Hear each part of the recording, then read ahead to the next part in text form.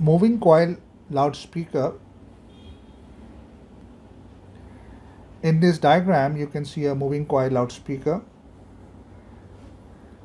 There is a coil around a magnet. There is a paper cone attached with the coil. Current is entering into the coil, and this current is alternating current. And when this current enters the coil, which is placed inside a magnetic field, then this coil will experience force according to Fleming's left-hand rule. Since the current is alternating current, the coil experiences force forward and backward,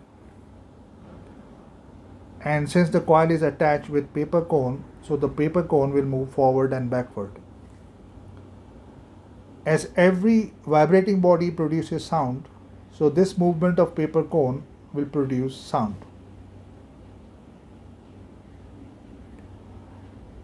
Let me again point out the main points. AC current in the coil creates magnetic field which interact with magnetic field of permanent magnet. By Fleming's left-hand rule, the coil experiences force which move the coil forward and backward.